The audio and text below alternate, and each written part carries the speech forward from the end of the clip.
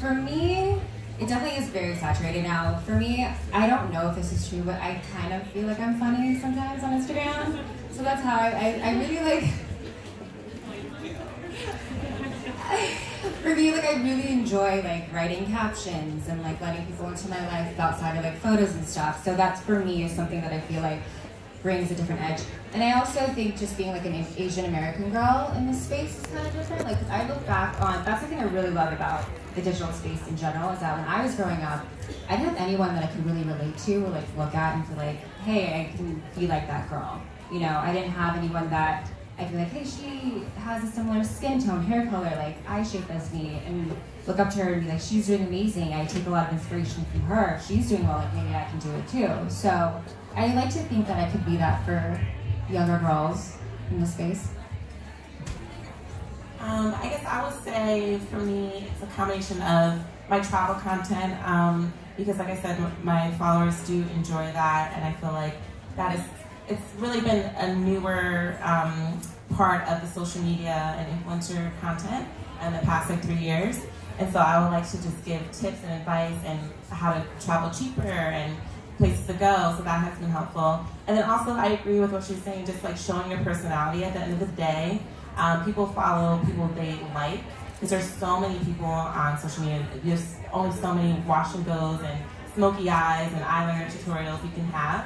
So if they like you as a person, whether your personality is big or it's quieter or timid, they're gonna follow you because they connect with you.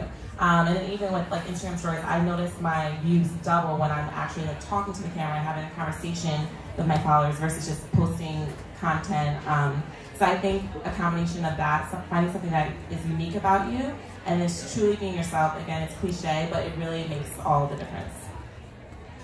I think for me, sharing a lot of the business side of what I do on a daily basis that might seem a little boring, but I know that there's so many girls out there wanting to start businesses, and nobody really knows where to start, and myself included. I still don't know what I'm doing all the time.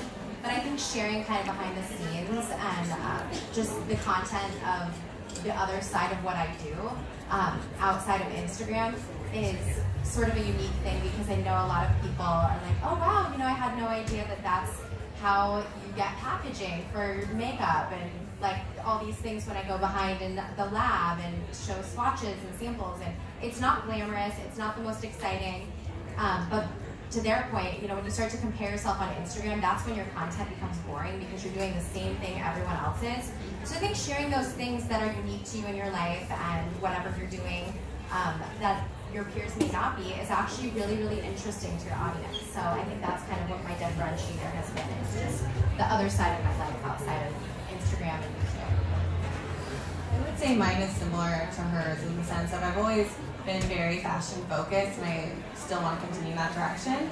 But the most thing I hear when people come up to me, they're like, "Where's Jaden? We want to see Jaden." Like, it's so funny that she's, and my husband too, but I don't. There's no other person that has a 12-year-old that's my age. I'm 32. I had her really young, but a lot of my friends are in the baby stage, and I'm completely out of that. I'm not even relating to that right now. So it's funny because I share a lot of that on my stories and YouTube, and so yeah, I just think that really sharing your personality does help, and that's why me and Jill are pretty close too, because we have so much fun together. But also, I was following her for a while, and she's one of the, I don't watch that many stories just because I feel like sometimes it's when we're doing things like we need to keep moving, and sometimes it takes too much time away. But you're one of the one person that I would watch your stories, and I'm like, you were so fun to hang out with. Because her personality really is how she is in real life. So